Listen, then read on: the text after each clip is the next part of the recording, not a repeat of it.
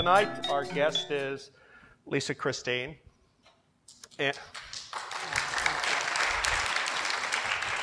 how many of you were familiar with her work before tonight?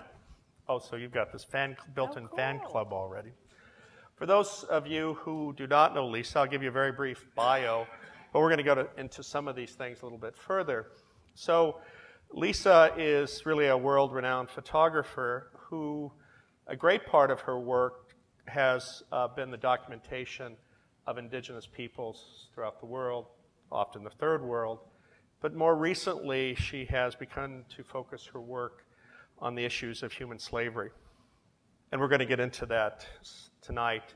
And interestingly enough, we talk about slavery, and we think it's a problem that is distant from our shores, and when in fact, there's even a horrible problem in the United States. And this is really probably more characterized by the sex trade. Lisa's been, to over 100 in some countries? Yes. Yeah, and into some very dangerous, tight situations. So as much as she's this beautiful, fragile-looking woman, you don't want to meet her in a dark alley.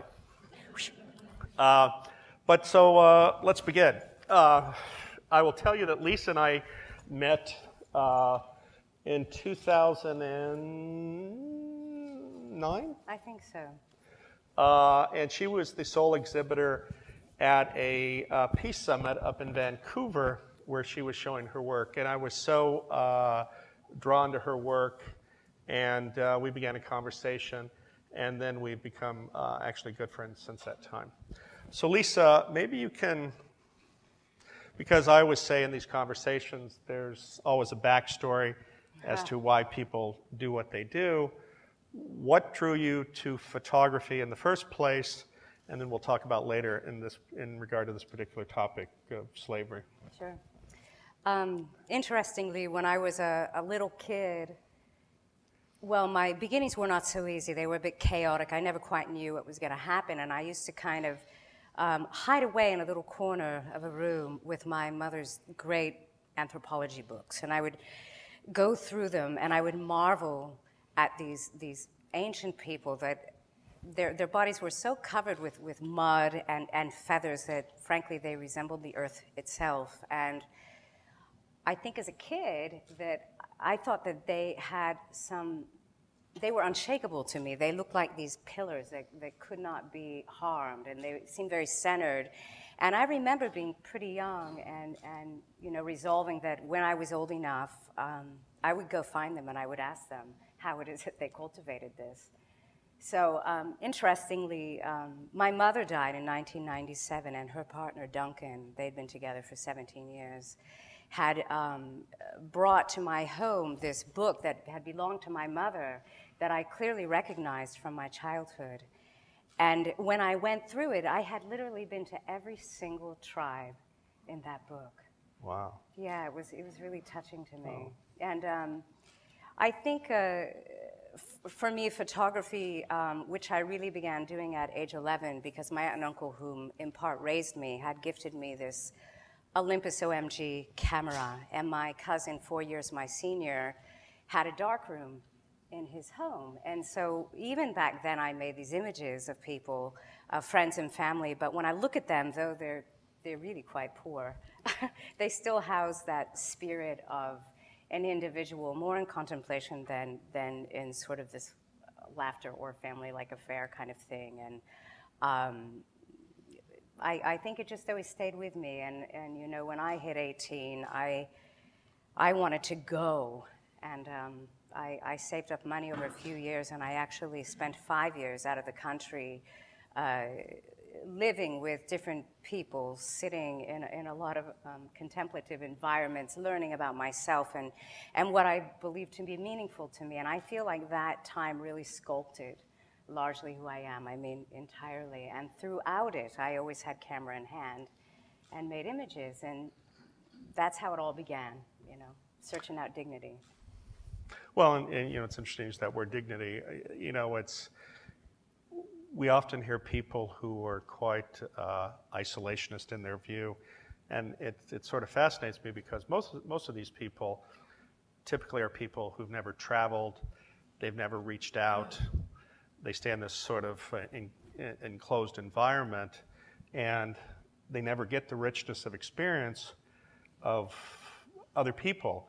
And it's sort of fascinating because, isn't it, that we look at the history of, if you will, colonialism, where essentially it was this forced imposition of a foreign culture on, in fact, a group of people who were often much wiser and more together than the colonialist. Have you found that as you've traveled that the reality is that we're basically all one in the sense that everyone wants the same thing, everyone's searching for the same thing, a great part of which is just dignity and respect? Yeah, I really actually, in visiting so many people and people that live in different parts of society, and some that are extremely poor and some that are very wealthy, I actually think that people do want the same thing. In fact, I don't know if you've seen that documentary that was just made called Happy. I think it's called Happy or Happiness, is it? Yeah, we just showed it here recently, actually. Oh, it's so wonderful. Yeah, but even in that, where people in more recent years have been studying happiness as opposed to depression, have learned that in the West we often believe that our status in the world or how much money we make constitutes a great deal of our happiness on top of just what you need, shelter and food. But actually it only accounts for 10%, they have learned, of what happiness is. And in that film they show a lovely rickshaw driver from Calcutta, right? Right, oh absolutely. And he's hardly wealthy. I mean, he's a very, living off the day-to-day means and lives in a shack with holes in the ceiling where the water comes through. And he says, but this is my home, and we have leaks, but I am so grateful that this is my home. And when I've been working 14 hours a day and my feet hurt from running on the streets pulling rickshaws, when I come home to my place, I hear my children calling my name, and I can't feel more grateful. And I think that ultimately that's what we all want. Yeah. No, that's right. But isn't it amazing how, you can see that depth of feeling and happiness for someone who we sit here and say they have nothing. Right. But in fact, they have everything, don't they? Yeah, I think that's so. So you mentioned you took time out to, I don't think you used the word meditate, but maybe you can talk about some of your experiences as to, in that regard, or some of the retreats or places you've gone which have allowed you to personally grow, and what it was that you did or who it was that you interacted with. We were talking a little bit before we started, and in fact, we were talking about, geez, I'd like to put a picture in my house, and she said, well, my house has pictures of monks everywhere, and that's not everyone's taste. So, but I actually like that myself because I find it a very calming influence. But maybe you can tell us a little bit about that spiritual journey. I think my quest when I was young was really to throw myself into lifestyles and realities that were dissimilar from my own. That somehow cutting the tethers of communication, especially back when there weren't cell phones and we didn't have the net, and to really immerse myself, that was just extremely meaningful to me. And I spent a lot of time, when I look at my work, inclusive of the slavery but sort of void of it at the same time, I think it's largely about how we find meaning. That has always been a very curious thing to me. So whether it's through animism or Buddhism or Hinduism or Christianity, all of that to me is fascinating. And on my journeys away, I studied that a lot. I was interested to see what it was that moved people in their day-to-day life to have faith in the greater context. And I spent a lot of time in retreats, both mostly Hindu and really mostly Buddhist, and silent retreats for 30 days, and sometimes even being ensconced in a small cell of darkness, or a cave, like a small cave where I would just remain there by myself. And That's been a long time. I was in my early 20s then. But there was a definite feeling of, well, this is it, and you cannot speak. You're forbidden to speak. And what I learned through it is that all the answers or the discontentedness or anxiousness that would come up in me, the more that I sat with it, the more the answers would just frankly naturally come. And I think for me in that way, confronting my own demons was, I don't know, there was a certain grace that came out of it, so much so that when those 30-day retreats ended and it was time to speak again, I sort of held on to the last precious seconds of that quiet, because I knew the minute I uttered a word, I would fall right into the marvel of language and further the distraction of always being busy with it, too. Well, you know, it's sort of interesting. Have many of you done the 30-day retreat? For, you know, those of you who have not, at least I think it can be a pretty frightening it can be. Place, because, you know, as you start feeling uncomfort or discomfort with yourself, when you have nobody to distract you from reflecting, then all these things come up which you have to deal with. And I think at least there's sort of this transition point where it gets a little scary and you want to not do that, and then it quiets down and you can actually, I think, get some work done. So do you have a contemplative or meditative practice at all? Or do you find, and I can tell you this for myself, you know, I did this for a long time in a very dedicated way, and now it's more a part of how I function, and I take brief periods of time, but I don't spend hours anymore. Yeah, I've gone in and out of practice. Certainly at that time in my life, I spent a lot of time sitting. What I've done the last few years is wake up in the morning and head out each morning for an hour with my big pooch, Romeo, and it's really my time. And even though it's dark, it's to me it's just marvelous to walk out beneath the stars and to watch the light crawl into the air and to have utter quiet when the world, for the most part, is still asleep or perhaps still just in their homes. And you know, that has provided me with such grace. I mean, for me, walking has always been a great meditation. And when I think of all the biggest decisions I've made in my own life, they've actually been made when I've been trekking or walking or just in motion. Somehow everything clicks in. It's like this cleaning of my brain and my heart gets clear, and it's been really marvelous. And I would say that's been a pretty big part of my life. And equally so, I've been doing sort of like a gratitude project the last few years where it was not really intentional. It's just that I had gone through a rough period, and I started to do a practice of really having gratitude and acknowledging it on a daily basis of something that was very important to me. And in all frankness, like I have so much gratitude for my life, I cannot say enough. And even when there is difficulty around it, that abundance of goodness for the love I have in my life, for what I get to experience on a daily level with the work I do and meeting people in the world and my dear family, I just feel that gratitude, and I actually believe wholeheartedly that when we focus on such things, that is what grows. You know, that life is perception, and whatever it is that we choose to focus on is something that ushers into a nice path. It's interesting you mentioned gratitude, because I think, especially in the West where we're so materialistic, what happens to many of us is that you know, we look at somebody and we say,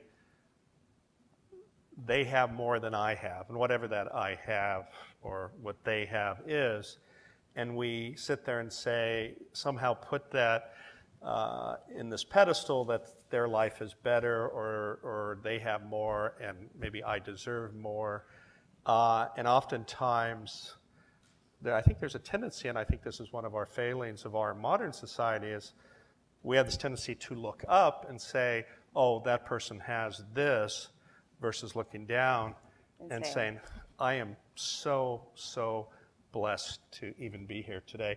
And just doing that practice, I think, every day makes you even have more gratitude. And, you know, this gets back to the travels you've done in some places where there's just dire poverty, there's hardship, there's death. When you travel to these places, maybe you can just give us an idea of actually what it takes to do that.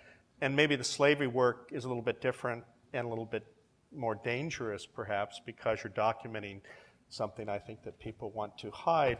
But just in your other treks, and we'll move over to the slavery aspect of this, but to your other treks, what does it all involve? Because, you know, obviously, you don't look like you're a muscled he-man who goes around carrying packs and packs of stuff, but, well, maybe you are. But he-woman, or she-woman, I guess that's. Woo, wow, this is getting interesting. Yes, well, you'll see where this is going. You see where this is going to go. Invariably at these talks, this heads off somewhere where everybody's going, I don't know where this is going. But anyway, they're usually near the end. But so what's involved in sort of doing this? Well, you know,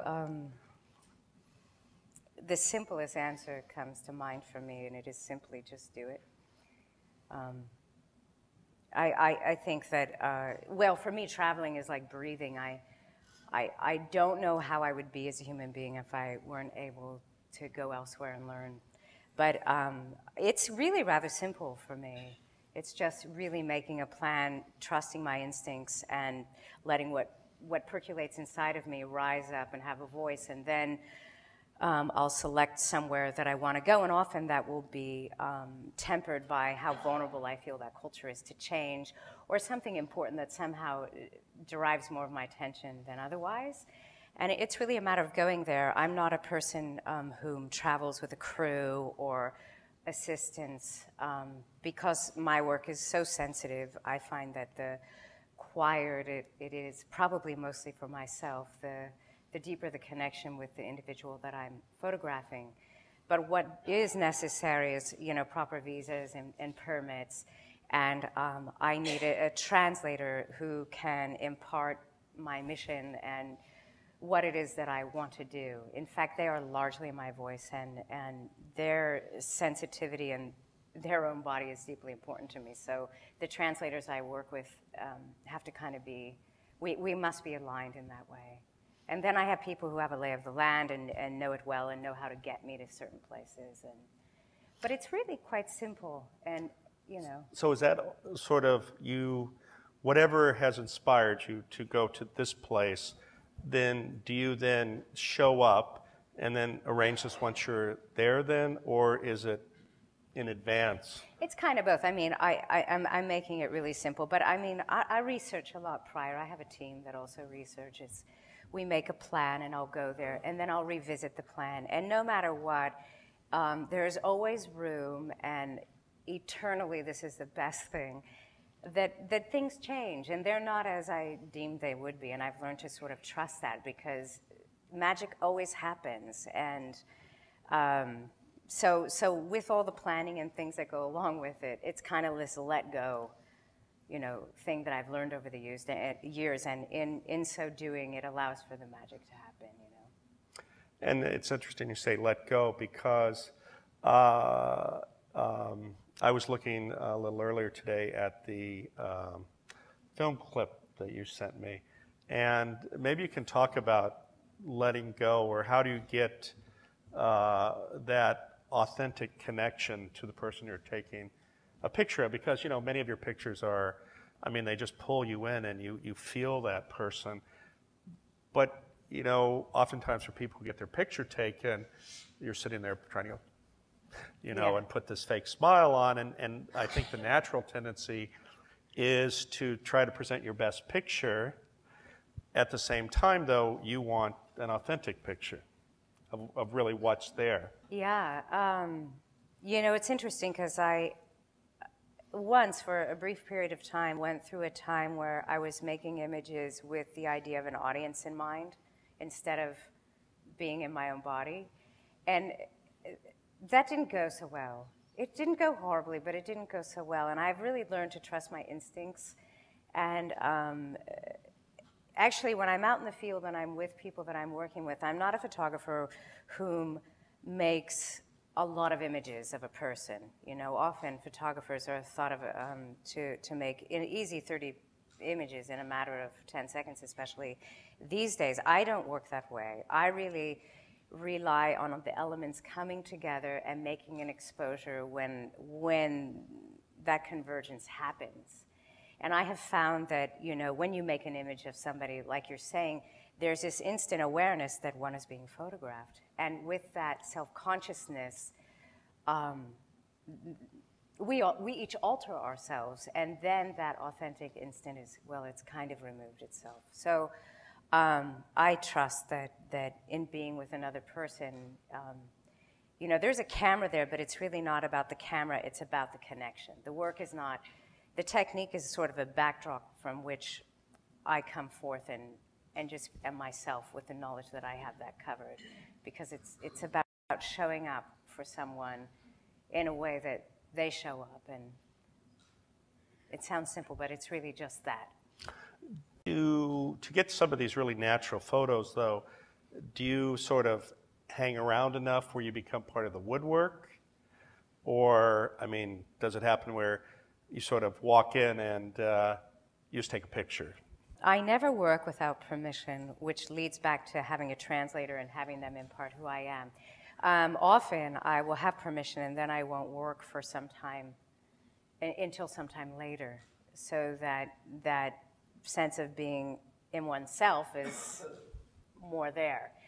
There are times when I go into situations, for example, with the slavery work, when the work was so sensitive that I would have sometimes just a mere 10 to 15 minutes to do a great deal of work. That was very different, very spontaneous, very fast. I used a small format camera so I could be spontaneous and agile and honestly be able to run like hell when I needed to. A lot of my work is made, the vast majority is with a 19th century view camera, so it's a 4x5 view camera that I actually have to set up. And so I liken that, oddly, to something like fishing, coming from a vegetarian here, but it's about putting something together and seeing something, but then waiting for the moments, like all these, the human being in it and the light and all of these things to come together where I'll make an exposure. And mind you, when I work like that, I work with a 4x5 sheet of film that you individually load into the camera. So you can't do this. You must just make one image, and then you have to take out the film and replace it with another sheet. It's Wow. kind of funny. For us who have traveled to some of these foreign countries, sometimes you get ill. Yeah. Maybe you can tell us some of your worst case situations. Actually, on our way over here, we were talking about an event that occurs. How often? The Kumbh Mela, which occurs in its largest form every 12 years. Yeah. So, you know, this is on the bank of the Ganges, and there are tens of millions of people, and there's not sanitary conditions. So where do you think they throw all of their waste and it go? Yet there are all these people bathing. And imbibing themselves. And imbibing them, so whatever. What is imbibing yourself? Drinking, eating. So, so I think you had mentioned you had gotten sick the last time. Have you had multiple close calls, and that's just part of the way it is, or do you try as much as possible to be very safe? Well, and you know, it seems as though the more desolate you get, the harder it is to maintain that. Yeah. I always know that I'm bound to get something. It's sort of just like, well, I'm going out there. The chances of me getting something are not slim. I'm pretty mindful of my health, but I've certainly, when I was at the Kumbh Mela last, I was in the hospital a few times and had this horrible condition that they couldn't label, and I couldn't move for a long time, and I refused to go home because I had some other work I wanted to do in Nepal. And when I arrived there, I failed again, and they had to have the doctor come to the hotel to see me. But gradually I got better, and then when I got home, I had developed pneumonia from all of it. So that's just one experience. I hope that this time, as I'm returning this next month, that I won't actually have anything. Why don't you tell them what your protective mechanism is? I want to. Yes, I've gotten smart now, and I've ordered some waiters. So I'm going to be waddling around in these waders, and all these pilgrims will be looking at me even more humorously than usual. Yes, yes. So I really want a picture of that, actually. That's yeah, I'll get one for you, for sure. So why don't you, maybe we can switch over to this issue of slavery. And I know a little bit of the history of it, but maybe you can tell us, while I think prior to this engagement in this topic, you were really documenting the lives of indigenous peoples and indigenous peoples themselves. Tell us about what changed and how this is defining your work now. Well, of course, my previous work has largely been about inspiring unity through images, and I've always had a belief that, you know, we so frequently make quick judgments by seeing someone as different. And so we might be in fear of that difference as opposed to seeing the difference with a sense of wonder or curiosity, which completely changes everything. And that had always been my, well, I guess the mission that inspires my work and how I like to share my work. And actually, when I was at an exhibition, I had met a supporter of Free the Slaves, this organization that their mission is to eradicate slavery in our lifetime, actually. Well, we started talking about slavery, but the real truth is that I started learning about it because I had no idea. I knew that slavery existed in the way that I suppose many do. Like, I knew there was trafficking to some degree, but I had no idea that more than 27 million people are enslaved in the world today. That's more than double the amount of people that were taken from Africa during the entire transatlantic slave trade. I was completely blown away. I felt like a freight train just rammed into me. And I think mostly I was angry at myself for not knowing. I thought, how could I not know? My whole occupation is based on observing and seeing people, and yet I had failed to see this atrocity. And, well, the truth is I heard about it and learned about it, and I couldn't sleep. I felt this deep anxiety, and within weeks I flew down to Los Angeles to meet with one of Free the Slaves' director and actual founder of the organization, and I offered up my help because I had this idea, which is definitely based on my previous work. It is my true belief that if we see one another as fellow human beings instead of us and them and the other, that it becomes very difficult to tolerate atrocities. And so I thought, well, if I can go out and have the opportunity to meet these people and to make images of them in their forced labor, that perhaps by having an exhibition, you know, the viewers will have a moment to stand before someone who indeed is not the other, but a fellow human being, and say, this is not okay. This will not work for me, and they will rise up and have it, you know, ignite change themselves. And so that is sort of the spirit behind this particular body of work and the exhibition and book. What was the first experience? Where? Well, it was interesting because the countries that I went to document slavery were countries I had been to many times before. Some I even considered like my second home, where I spent like 4 years. And so when I went back this time, it was like seeing the skeletons in the closet, right? The first place that I went was India. And I believe that the first instance of slavery I saw was involving textiles. So we would go into these isolated villages when, you know, I worked with abolitionists on the ground that were indigenous to those particular countries. So they were partners of Free the Slaves that, for the most part, is located in the U.S. though they're a multinational country, what I love about them is that they work with people that are indigenous to their own countries. So they would bring me in under these very sensitive circumstances when the brokers would be away, the managers, the slaveholders, and that is why I had these very small windows of opportunity. And I remember going into these dark dugout homes. It was like 120 degrees. It was so hot. And there were, the floor of these structures was earth, and the floor was dug out so that the loom was set above it. And children as young as like 7 years old were working these looms. Now these looms are extremely difficult to use. And they're strong so that if they make a mistake and let the lever go, it snaps and it can take their finger off. I mean, it's pretty intense. That was what I first saw. Then I moved on to brick kilns, I think, and some days beyond that.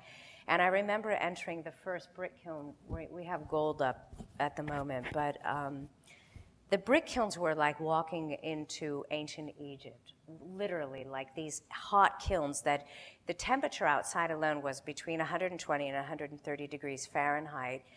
And then you have this kiln that is cooking.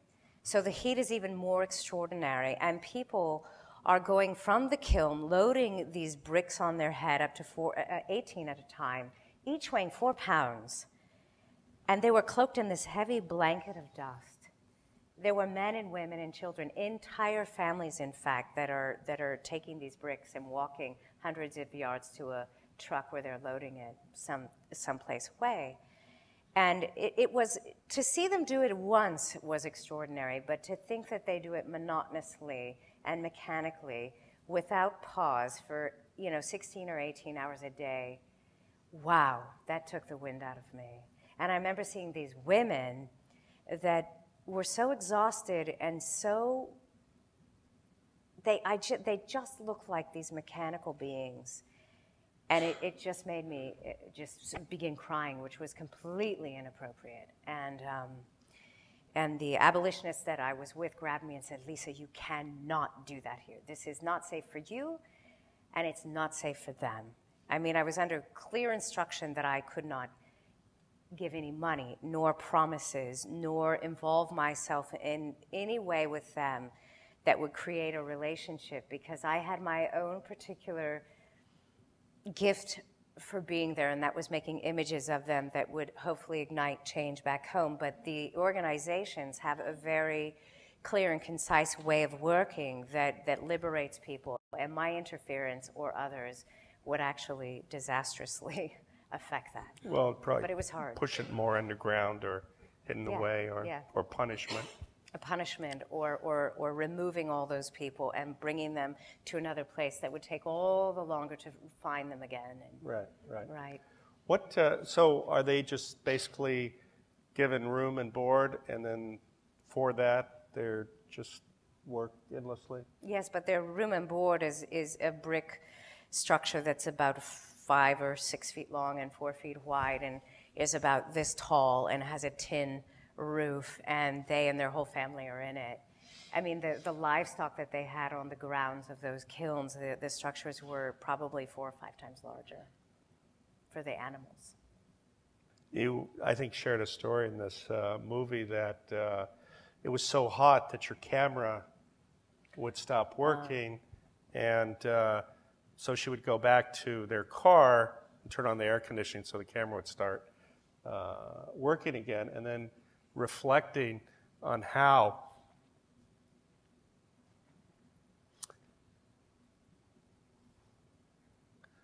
the camera was being treated better than these people.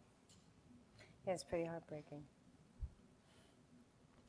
There's a beautiful image in one of your books, one of the slavery books, or one of those images in there, and it's actually a beautiful image, at least in the sense of its composition and color, but there's a backstory to this, and this is the one with the hands. Oh, the colored hands? Yes, and maybe you can describe that and tell the story. Yeah. Is it up there? It is somewhere in here, and you might have seen it, but it's all the colored hands, the blue, red, and black. And, this is actually a family portrait. These are a family of silk dyers all enslaved. And the father has the black hands, and the blue and the red hands are his sons.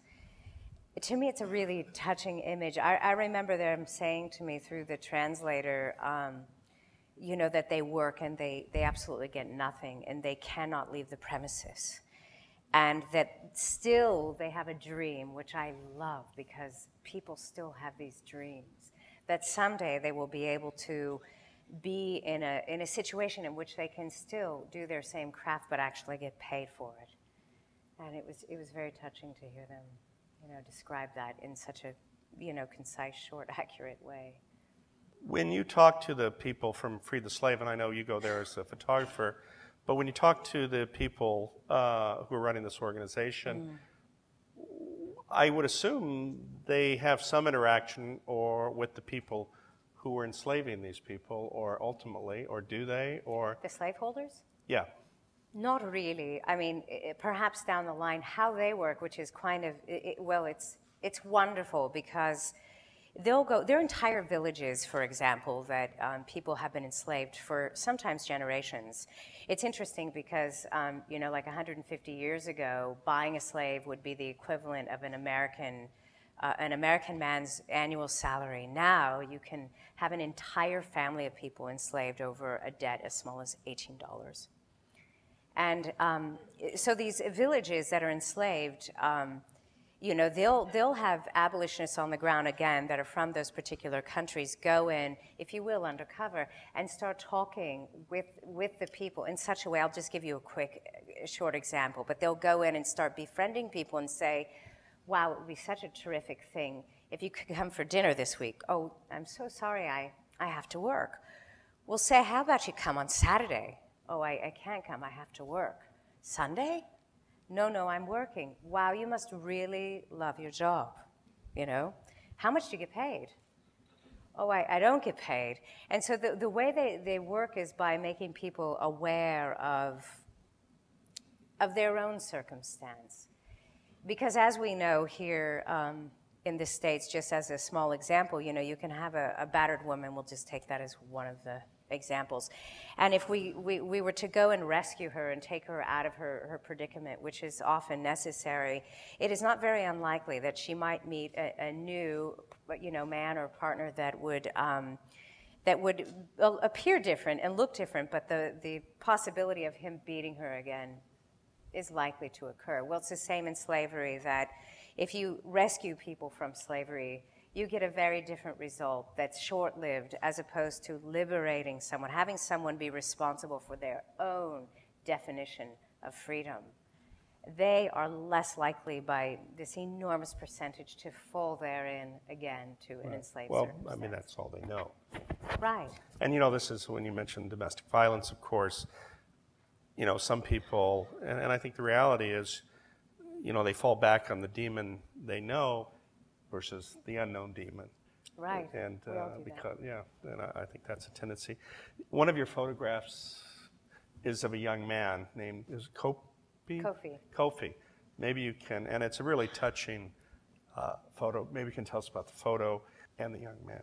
Yeah, this is great because it's great to become aware of slavery, but it's all the more exciting to become aware of the liberation from slavery. Kofi, I'm so sorry that I did a scrolling thing this evening because I thought it might be easier for a conversation.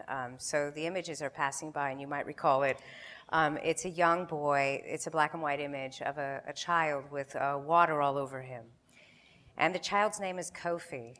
I met him in Ghana. He had been actually rescued from a fishing village on Lake Volta, where actually more than 4,000 children are enslaved on this largest man-made lake in the world. I met Kofi at a shelter where Free the Slaves helps to rehabilitate children of slavery. They have to rehumanize them and, frankly, teach them to be children again. So in that image, he was actually pouring water over his head at a well and having a pretty grand time. He's a wonderful child. The beautiful thing about it is that as we're sitting here talking, he's actually been reunited with his actual parents. And what's even better is his parents have been given skills to earn a living, and more importantly, given skills to be able to see the tactics of a trafficker, because largely trafficking occurs because people are lied to. They're given a promise of a better job, or a job in general, or an education.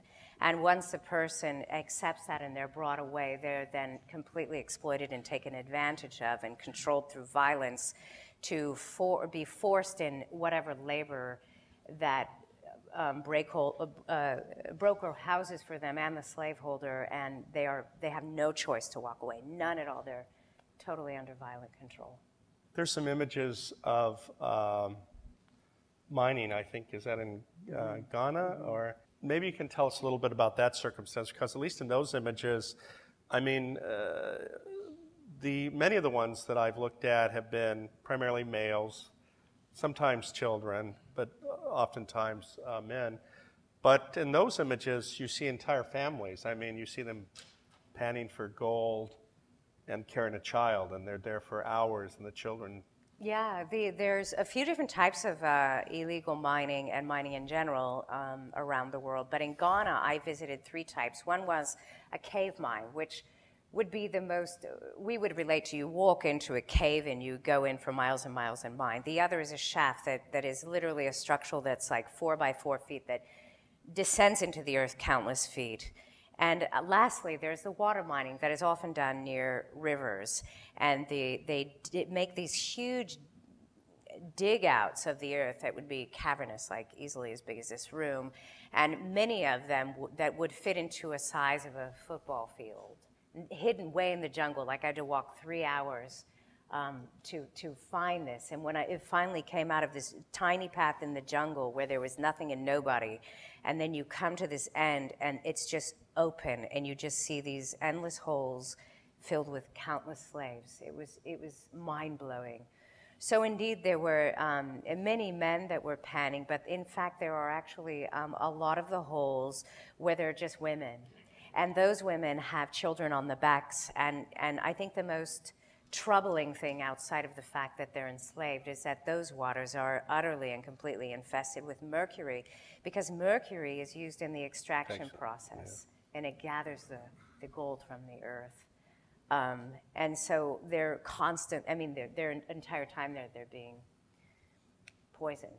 Tell me about your trip down the 4x4 shaft, because I saw a picture of you. Oh, yeah. I mean, can you imagine, at least the picture I saw, I mean, 4x4, it goes straight down, and you have to sort of pry yourself in there to go down, and it's quite deep and dark, and if a disaster occurs, there's nothing. Yeah, those mines are, I believe, well, they're all dangerous in their own right. For certainly many will die from the pollutants of the mercury. But the mine shafts that drop into the earth are held up by tree limbs, sort of all around, and they go into the earth hundreds of feet. So when they go down, they often do so for 48 hours or 72 hours at a time, and they don't come back up. So inside the bowels of the earth, it's very hot and it's very wet. And all you can hear is this cacophony of primitive tools, you know. And you hear this coughing and coughing because the dust in there infiltrates their lungs. And you just hear this echoing. It's a very strange sound down there. What often happens is after they've been down and they come back up, they're carrying these sacks that are full of heavy, heavy boulders that later will be brought to a pounding site. And when they come up, you know, they're exhausted and they're full of such fatigue, and they're climbing up and the limbs are quite wet. And all they need is one loss of grip and they're dead. They don't survive. It's quite rare, although I did a few days earlier, prior to my own descending the mine, I met a man that was really cracked open, who had actually survived, and it was amazing. But it was, you know, it's funny for me, when I was going down, I was not frightened, because fear in those circumstances does not serve one, for one. And the other is, I think I was so deeply affected by the fact that these people have to go down, that I wanted to be their torchbearer, if you will. And actually it was 5 people that were enslaved that brought me down that shaft and brought me into the mines. And actually the image that you saw of me climbing out of the mine, that was made by one of them. I mean, can you imagine, you know, for most of us at least, we usually work 40. Doctors may work a little bit more but hours a week. But you know, most of us work voluntarily. That's not to say we don't have jobs, we don't have responsibilities, but on some level we choose. I mean, can you imagine a situation 16 to 18 hours a day, no choice, you watch your children, and you sit there and go, why, you know, you sit there and wonder, why would I have children? I mean, you know, for a life like that. Did you see, though, even in the context of this horrible situation, moments of joy or happiness? Absolutely. I mean, I think that's one of the things that surprises people. But when your life is spent, you know, everything becomes relative. So whether your life is full of hardship or ease, it's your day-to-day life. And so even with the miners, when they come up from their 48 or 72 hours, you know, they're up there and they're exhausted, but they have their own form of bantering and they play. And the women that were in the mine, the water mines, you know, panning for gold, oh boy, that's a cacophony. I mean, like, I could barely hear. They are talking the whole time, working and working and working, and they've got the kids on the back, and there is most certainly a community that is occurring alongside the tragedy, you know? Maybe you can talk about some of your work here in the U.S. Oh, well, it's a very small amount of work. I took on my first project in the United States this particular year. It's the first time I've done any work in the U.S., and it was actually on human trafficking. And I chose, you know, the God of Gods, which is Washington, D.C. I thought it was potent since it is our capital. What I found through sharing the work thus far, which are from several countries but outside of the United States, is I'll often hear people say comments like, wow, you know, it's so horrible that that happens in other countries, or even comments like, wow, those governments, they just can't, you know, take care of this issue in those countries. And it really struck me that people do not realize that it occurs in our own backyard. You know, the New York Times actually said that between 100,000 and 300,000 U.S. children are sold into sex slavery every year. When I was in Washington, D.C., I was working with this astonishing woman named Tina Front, who is a former sex slave. She now houses this wonderful support house for trafficking victims, children actually, and she's in D.C. It's called Courtney's House. She's a marvelous woman, and she graciously took me under her wing. As a photographer, she doesn't normally work with anybody that does photography for obvious reasons. But she brought me in, and I met with different survivors. And, you know, these survivors could frankly be us or our children. It's, you know, there aren't people, there are many people that are brought into the United States through trafficking every year, but it is also our own children that are vulnerable to this. And it was very difficult. And, you know, she also brought me out onto the streets between 4 a.m. and 7 a.m. in the mornings, where the traffickers were on the street with the sex slave victims. And walking those streets, it was extremely, really uncomfortable in a different way, because I was not there when, in that case, you know, when I'm often working in the world, I'm there when the traffickers are removed, and there's a lot of people working to keep us safe. And when some dangerous situation would occur, we had signals and things so that luckily we were able to get out of there in the nick of time. And so though they were touchy situations, and frankly, they could have gone wrong, they didn't. But when I was doing work in the United States, I was with somebody with whom I had a great deal of trust with, but it wasn't as though we had a team of people watching. but the traffickers were there and they were watching, right? So it was a very different feeling, and you know, she gave me very clear instructions on how to behave on the street, and so really all I did was listen to her, and clear instructions that if a trafficker spoke to me, to not at all speak back to them, and most importantly, not to look at them in the eye.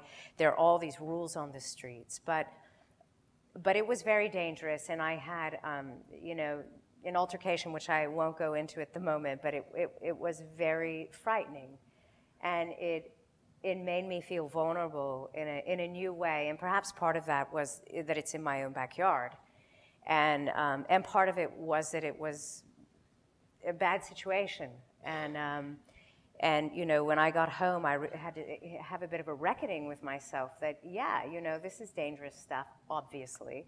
I'm enormously aware of all that, but you know, my first project in the U.S. was tough, and I should say above all else that you know, this is all occurring on K Street, which is where all the embassies are.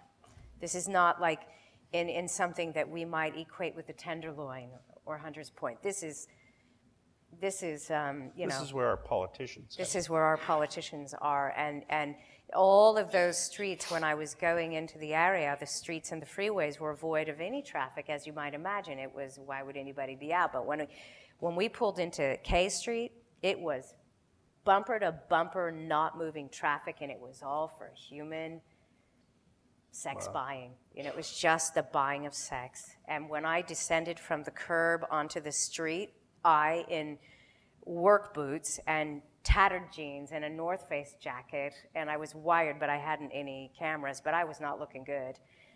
All the windows were just like going down because I was immediately a product.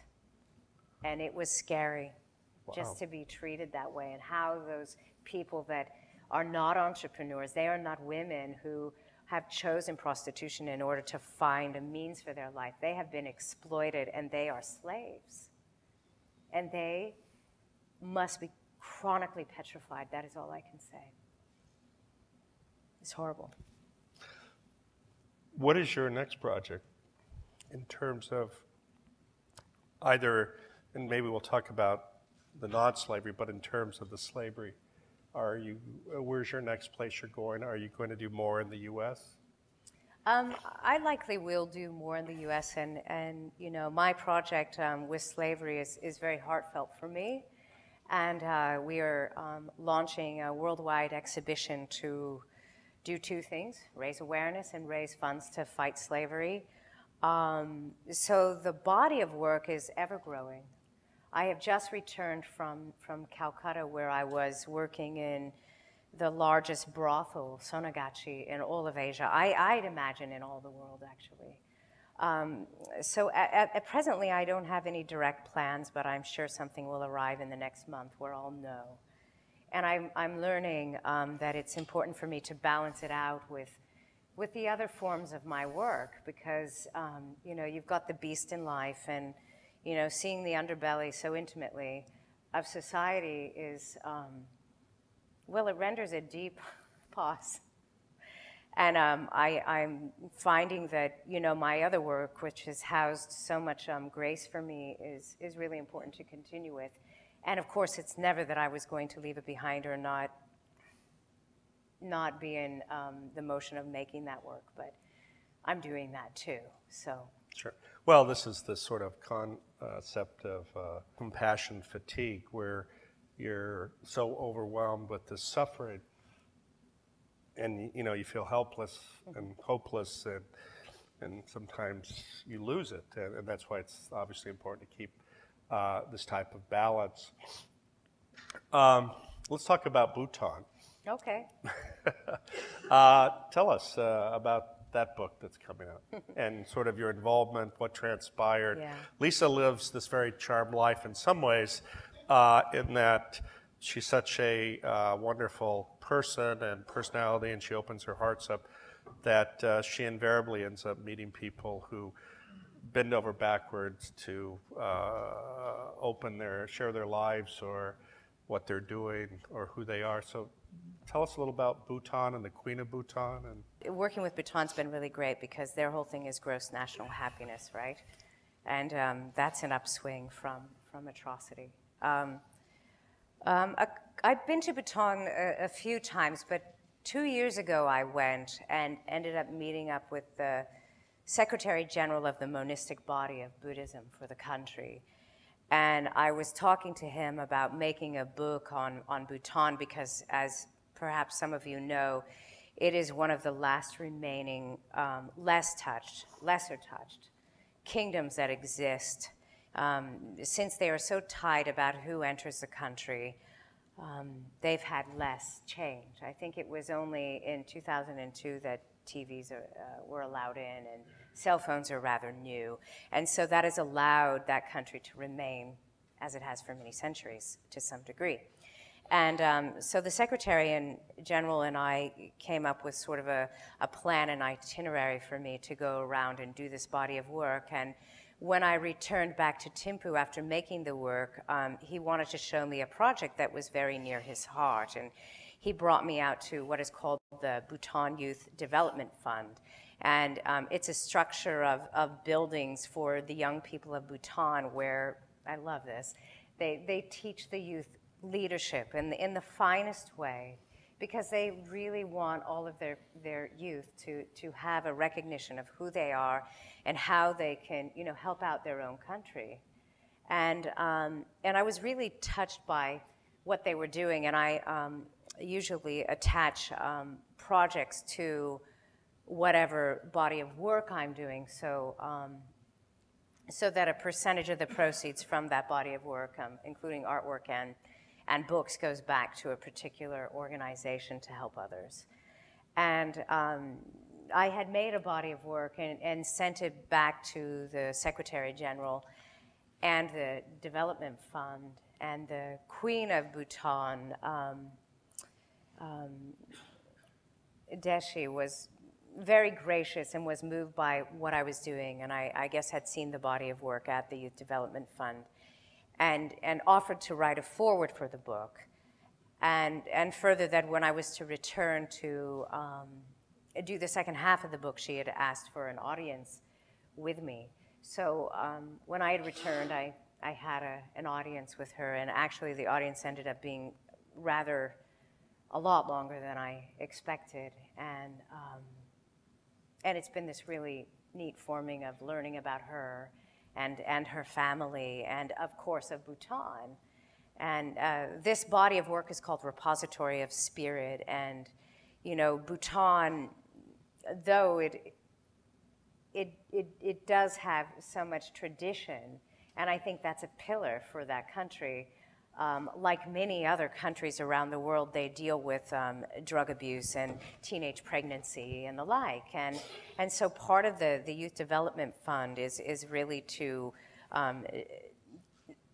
make stronger that pillar about who they are as people on their own right, void of all the exciting leather jackets and jeans that are elsewhere in the world. And so, yeah, I'm really excited for the book coming out, and Her Highness is writing the foreword, and Bob Thurman is going to write the preface, and it's a work in progress, but hopefully it will be coming out this next year. So I'm very jealous because I was supposed to be in Bhutan last year, and my trip got canceled. That's right. I'm holding this against her right now. As you become more and more famous, I'm harassing you. Tell us about Gillian Anderson. This is the X-Files. I'm just... So there's been a movie made. I'm gonna, and she'll tell you the rest. I'm gonna interrupt her, but so there's this movie being made, and loosely based on the work related to the slave trade. Yes, the film is called Sold, and it is based on the award-winning book by Patricia McCormick, who made this lovely book called Sold. It's about a young girl who, it's about her journey really into being sold and trafficked into India. And so the characters in the film and in the book are, for the most part, all Nepalese and Indian. And the director of the film had come to my studio because, of course, the film was about slavery, and he knew I was doing this work. And it was really kind of a meeting of the minds and the heart to have this particular time span. And he was so moved by the work that he called me a few days later and said that he was going to write in a character that was inspired by me into the screenplay. And that's really it. This is a supporting role to the film. It's not the major role. In fact, the major role is this lovely, amazing child and her journey. But Gillian Anderson is playing this part, and Emily Thompson is the executive producer. And I'm really excited for it to come out because I truly believe that, you know, the one strong thing that one can do with art and film and writing and all these things is that, you know, it exposes people to something that's occurring. And, you know, I think about how many people will be touched by it, and it's wonderful. I'm really happy about it. I think we're running out of time in terms of our conversation. I mean, what an amazing story, amazing life, amazing person. I know some of you may have some questions. We have mics set up on either side. If you do, please feel free to ask Lisa Kristine, any questions you might have, and we'll chat for maybe 10 or 15 more minutes. Thank you very much for coming. I wanted to ask you, what made you decide to do what you do, travel photography, and the message that you want to convey to the world? What made you first decide to do that? Yeah, it's a great question, and I have a really clear answer. I always think of the people that I photograph as my professors, really, in life. I wanted to go and learn how to live richly, internally. And I suppose, for me, there was a little bit, I think if you were here at the beginning, I spoke a little about having a chaotic childhood and stuff. And I think for me, going elsewhere and cutting the tethers and meeting people from whom I could learn about grace and gratitude, that's really what drove me. And I feel like it was really finding these elders and hearing about their wisdom and what really made their lives important. That's how it all began. I photograph in order to learn about myself. It's funny because people have said to me, you go out and you photograph and you bring this wisdom home, right? But really, I went to photograph to save my life.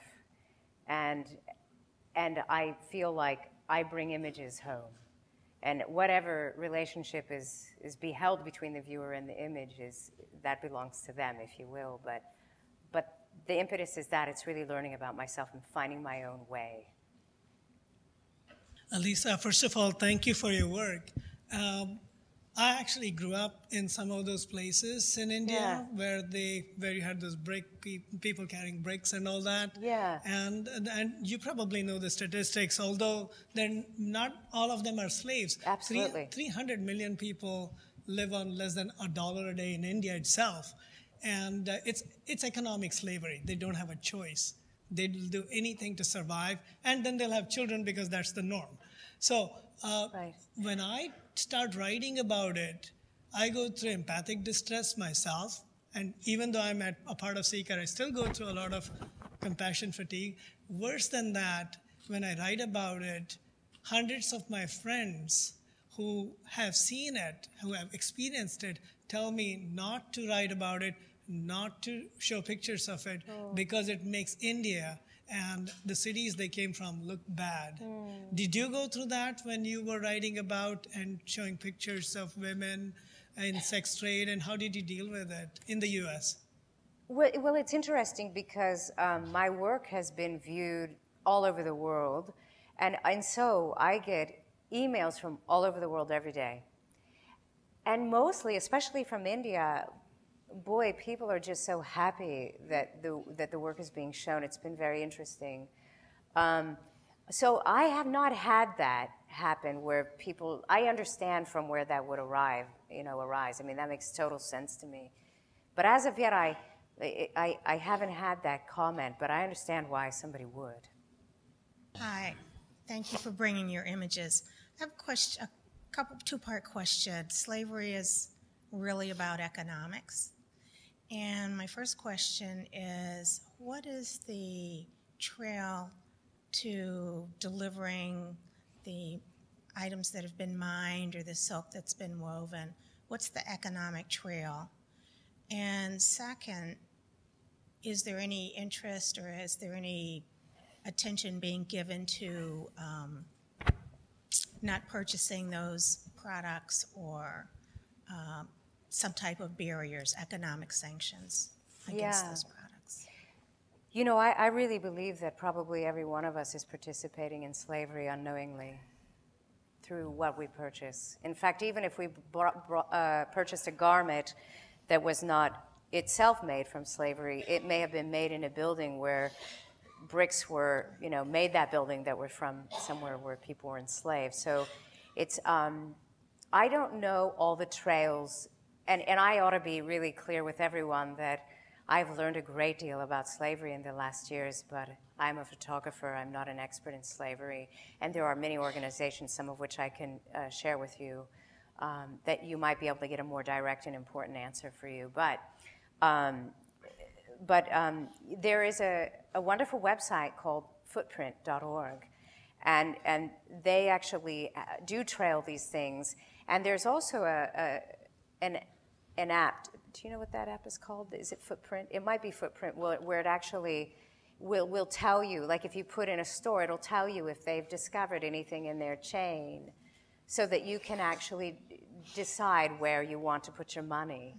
But I think it's great, and actually I believe that the more of us know about that and the more that question gets asked, we will have a lot more answers to it, and therefore things will be controlled. As it happens, slavery accounts for more than $13 billion annually worldwide in profits.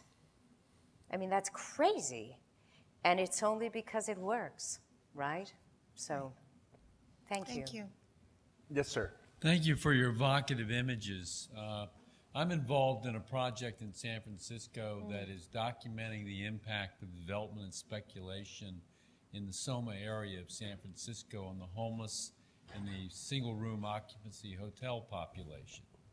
And I guess what I'm looking for is some ideas about how to encourage them to speak to the camera and become the stars of this documentary rather than my basically going around and finding someone who says this and says that and then stitching it together with the appropriate experts and B-roll to make a documentary. You mean to create a relationship in which you can talk to people and they will be able to give you some time, right? And unguardedly. And I find that initially it's been, I won't say frustrating. I think I'm more frustrated with myself in terms of my inability to reach into them, to let them feel free, not to worry about the camera, not to worry about the technology, but just to tell their heartfelt story the way they want to tell it. And I wondered if you had any tips or words of wisdom for me that would help me in that journey. Well, what comes off the top of my head from what you've just said, you said you're more concerned with your own feelings of, I think everything begins inside, so if you can find a freedom in yourself that you allow yourself that space, I think that's number one. Because I've always found with most people, with photographing or videoing people, the biggest hindrance is if you feel that you're imposing, then you are. Because they'll feel that. But if you feel that you're giving someone the room to tell an important story that will alter their lives and perhaps others, or in whatever, I'm saying that for your particular project, to come from that place and just be super, super authentic and honest about it, and then set that camera up and then remove yourself spiritually from the camera and get right into that person. Okay. Thank you. Thank you. Thank you so much for taking a risk to take the pictures. I really appreciate it. My question is related to the previous lady, what she said. Yeah. So when you go to exhibition or publish your books, like, would you consider adding information about what we can do every day? So you just mentioned about the, here is the app we could use, like a print, right? Right. And the other things I could think about is, for example, like, when we buy products, sometimes there is a tag saying fair trade. That's right. Well, Starbucks, they say fair trade. And for us, we just pay maybe $1 more, $5 more, but consequences are really big. And people don't know what does fair trade mean. Right. Or when people buy diamonds, we could ask simple question, is this blood-free?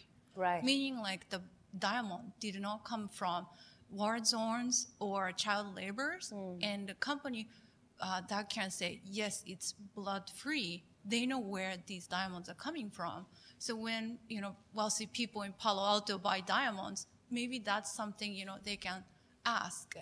Or another thing is there is a certification companies try to get because it's very honorable. It's called global corporate citizenship, and they have to pass a lot of criteria, and I think one of which is compliance with human rights.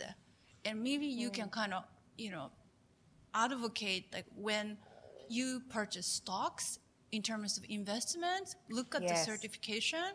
And when you buy products, for example, there are two identical products. One is made by a company without that particular certificate versus one with a certificate. Maybe we could consider twice, like, okay, I'm going to pay $5 more, but I like the company because of the certification. So hallelujah. I kind of wonder if it's possible for you to consider adding, one page, one flyer at your exhibition, kind of mentioning about what we can do in every day.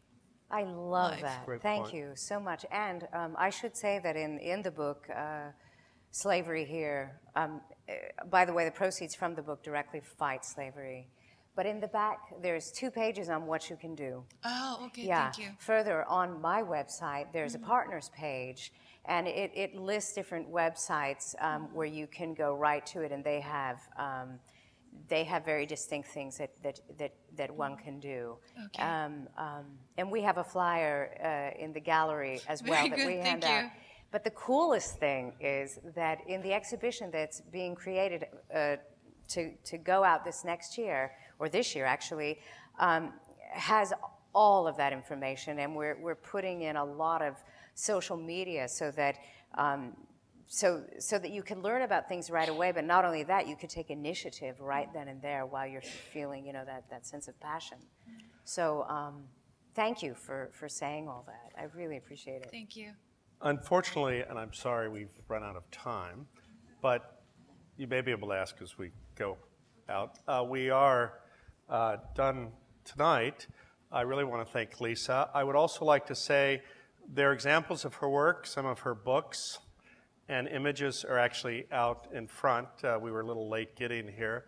But I would encourage you to take a look at them. Lisa Kristine, you can find her on the web. Actually, a great joy for me is that Lisa and I are actually heading to India together on the 14th. I'm going to be part of a group that is teaching neuroscience to 10,000 monks. And Lisa is going to be there photographing the monks and His Holiness the Dalai Lama. So it's going to be actually a very special trip. So again, thank you all so much for your support. Thank you, Lisa. Good.